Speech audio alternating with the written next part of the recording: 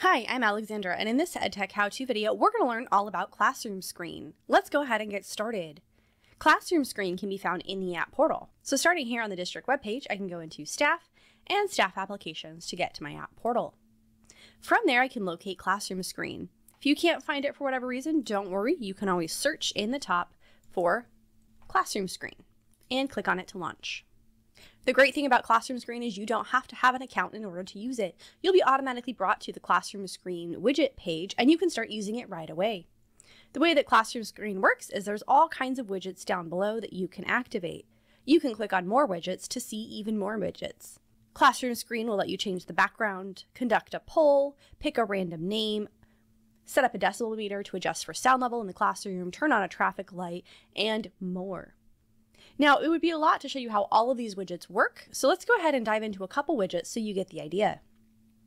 The first thing I want to do is customize my background. So I'm going to pick background, and I have all kinds of choices here of backgrounds. I can even go to uploaded backgrounds and upload my own. I want one that's slightly animated, and I like this one, so I'll choose this one. Let's take a look at a couple of the widgets. Let's say I'd like to pull a random name. I can go ahead and click on random name to populate that widget. Every widget is going to be adjustable in size, and I can close it out if I don't want to use it anymore. Otherwise, I can just leave it open. We'll pull the random name widget back up. Some widgets will automatically just work. Other widgets, I might have to configure some settings. For the random name one, I do need to open up settings here, and I need to enter a list of my students. If I already had a list of my students somewhere, I could copy paste them, or I could type them out. You'll notice here I do get a notification on the benefits of the account. We'll talk about accounts at the end of the video. I'll click continue. From there, I can adjust some settings, including the ability to enable sounds, animations, remember the students chosen so that they don't get selected again until I go through my whole class, and I can even customize the color. Let's pick one that matches. Once I'm done, all I have to do is hit the arrow, and a student will be selected. Great. I'm going to click off of my widget to close the settings, and I can move this widget around and adjust. In addition to having a random name generator, I would also like to have some work symbols. So let's take a look at that widget. The widget is very similar to the other widget that we placed. I can drag it anywhere I like. I can adjust the size. We'll make this one a little bit bigger so it's easy for my class to see. And I'll say, hey, you can whisper. So I'll go ahead and pick the whisper option.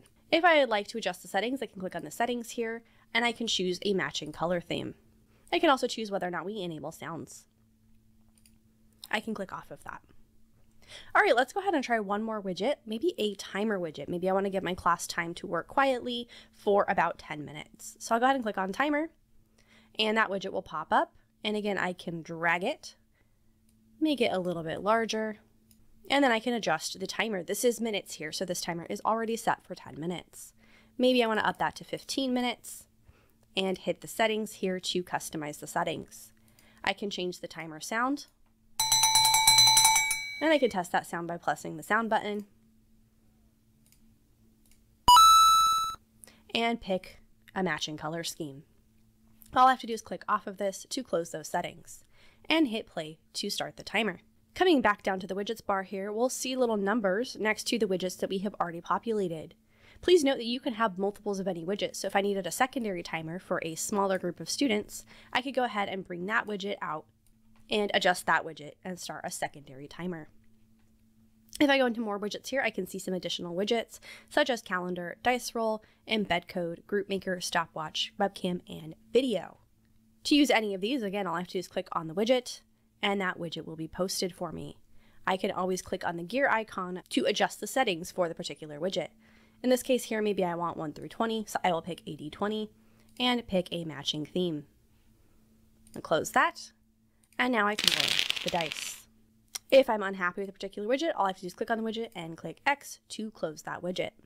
As I mentioned earlier in the video, it would be a little bit much to go through each and every widget, but I encourage you to click on a widget and click the settings to see how you can customize that widget.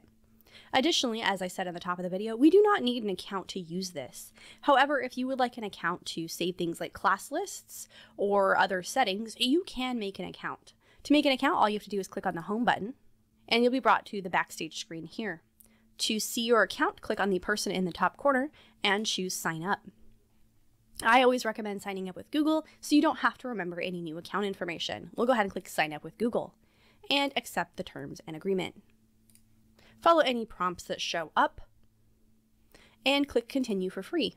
Now you'll see your account settings. You'll have your home area where you can see your workspaces. However, with the free account, you can't save any workspaces, but you can start additional ones if you would like to.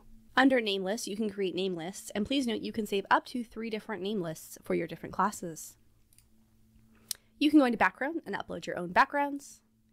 And finally, you can change a couple of settings in the settings area. That's all you can do with accounts. The primary reason for having an account would be to save the name list. To go back to Classroom Screen, click on Home and go ahead and click Create New Screen to open up a new screen. Because we created an account, our old screen was not saved, so we would have to reset up the widgets. Now you know everything you need to use Classroom Screen with your students.